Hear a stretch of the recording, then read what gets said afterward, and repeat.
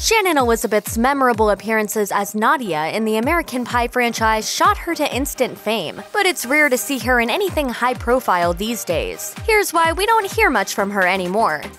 When American Pie came out in 1999, it was a mildly scandalous cultural phenomenon, and Shannon Elizabeth was a big part of that. While she doesn't get busy with a pastry or discuss that one time at band camp, she does nearly go all the way with Jason Biggs' gym in full view of his friends via webcam. That makes for an auspicious breakthrough role, and it's one that stuck to Elizabeth's reputation in the decades since. On the one hand, that's impressive, because Nadia is only on screen for about 10 minutes. But on the other hand, it's a one-note role that wasn't designed to show off much acting talent, so it's not too surprising that it didn't lead to more challenging roles. Elizabeth addressed her conflict over the strange staying power of the role in a July 2019 chat with Page 6, in which she said, "I am honored by it. But there's a part of my being that doesn't believe it. You know, like, no, that's not me. I almost don't associate with it because, I don't know, it's just so surreal to me. To be remembered, I think, for anything, and anything positive in that sense. I mean, I'm blessed and grateful for it. I really, really am." More, you bad boy!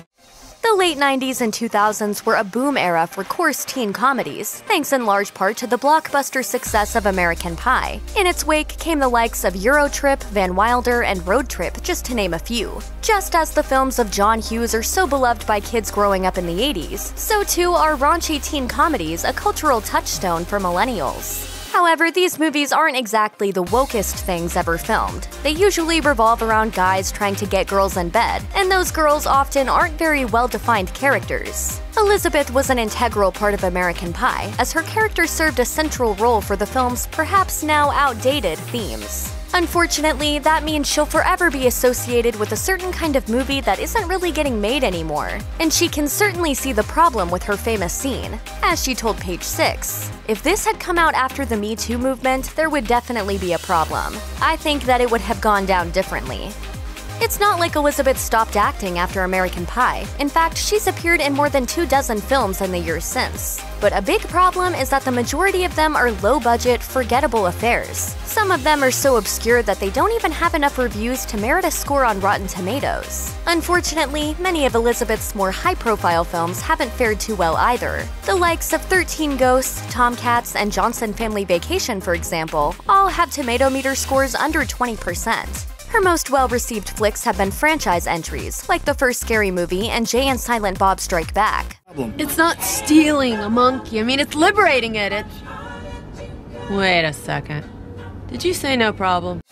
Then there's her appearance in the perennial Christmas classic Love Actually, which probably brings her some nice royalty checks, but the role is thankless. She plays a one-dimensional American woman who thinks a British guy is hot simply because he has an accent. Her character name is telling, as she's credited as Harriet, the sexy one.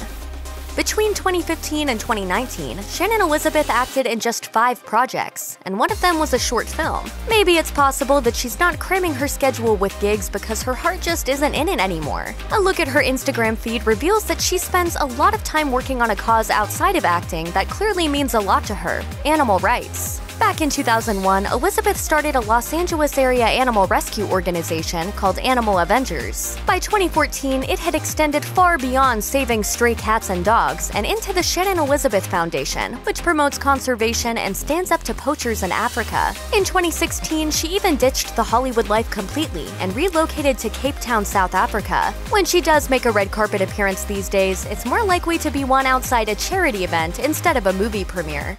It's hard to find good people that you trust, and so when you find them, you really want to support them.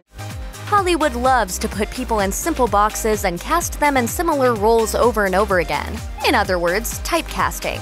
But what's an actor to do when she no longer fits within the parameters that once defined her career? After American Pie, Shannon Elizabeth was typecast as a young, bubbly, lusted-after woman. But Elizabeth turned 46 in 2019. While she hasn't seemed to physically age too much, she has nevertheless aged out of the kind of parts that made her famous. Hollywood can be a notoriously challenging place for actresses over 40, and it's especially hostile for the ones who mostly served as set decoration in bro movies. movies. Elizabeth probably isn't being courted by the film industry as much now that she's heading into middle age. But there's always an opportunity for a comeback, and Elizabeth does have a couple of projects in the offing. She reprised her role of Justice in 2019's Jay and Silent Bob reboot, and she signed on to co-direct a movie about a trio of teen girls attempting to keep their virginity before college. That sounds a lot like a gender-flipped version of American Pie, so things may just come full circle for Shannon Elizabeth. Check out one of our newest videos right here. Plus, even more Nicki Swift videos about your favorite stars are coming soon. Subscribe to our YouTube channel and hit the bell so you don't miss a single one.